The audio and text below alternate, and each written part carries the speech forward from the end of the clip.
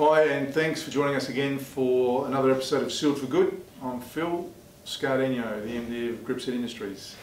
And I want to talk a little bit today about tiling over membranes. And there's a lot that we could discuss on this, so we probably have a few episodes on this topic itself.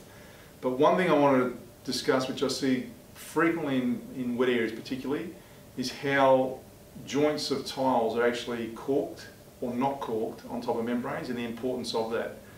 So from experience, I've seen situations where showers are waterproofed on the walls as they should be, and the shower alcove, the floor's done. A lot of tilers, and I don't want to generalise, but there are tilers out there that actually think that they may not need to cork the internal joint because the walls are waterproofed behind. And the waterproofing behind is totally independent for whatever the reason. The standard, which I'll explain in a moment, calls for sealing or corking the joints between tiles. And that also goes for wall-floor junctions. I see it less with wall-floor junctions, but particularly with wall-to-wall junctions. Now, a membrane serves its purpose to stop water getting into the substrate, the wall surface, the floor surface. We all know that. The sealant joint in tiles has got nothing to do, even though silicon sealants are waterproof, they're not about actually waterproofing the alcove. They are about assisting with the movement of tiles, because tiles actually, some of them will absorb water, some will change shape slightly, not to the naked eye, but there's a phenomenon called tile growth. And if you don't have movement joints in the tile bed, what will happen is you'll end up getting a situation where tiles will start to, you'll get grout joints that tend to crack, and you can, in the worst case scenario, you can even see tile growth where tiles start to bow off the wall. And I've seen situations that bad that in shower alcoves where tiles are hard up against each other in the, I'll use these two tiles as an example, hard up against each other in the internal wall, and they also butt up to a timber door frame.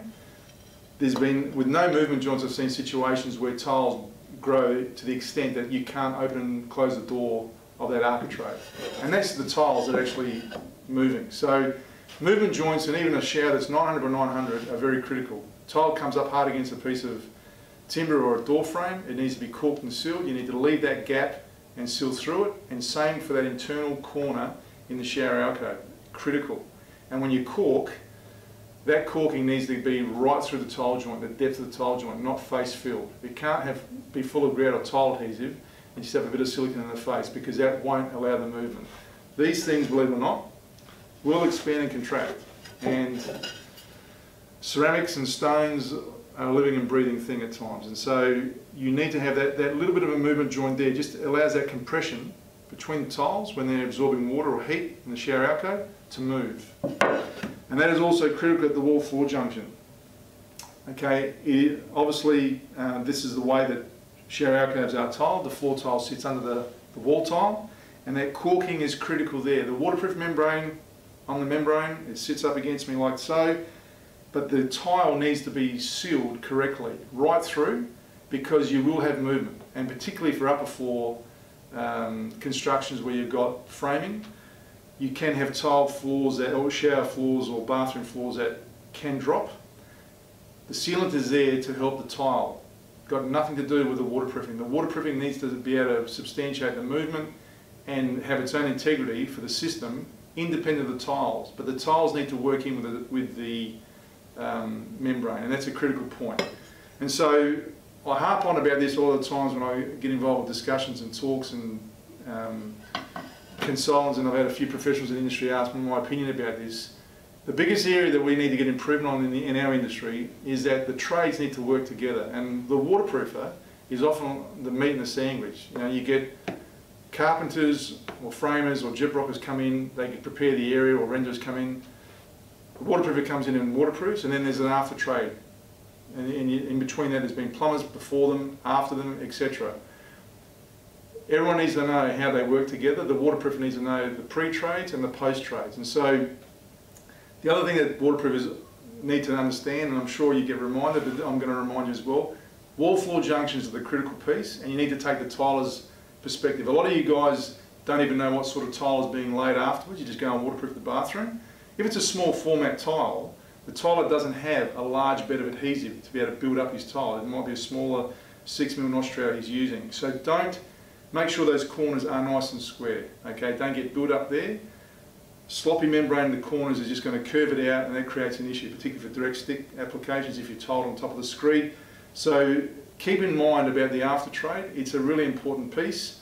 Then you know no one's going to tamper with your membrane, the job's done.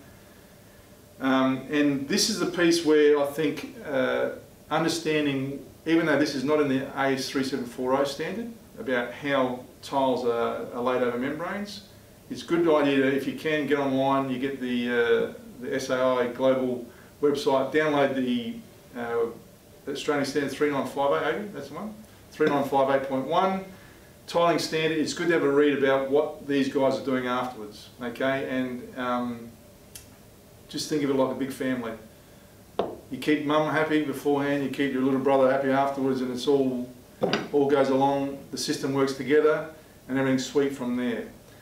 If you have got any other questions or queries or comments about this, please throw them in. You can email us, you can send them on Facebook, or even call me if you want to have a chat.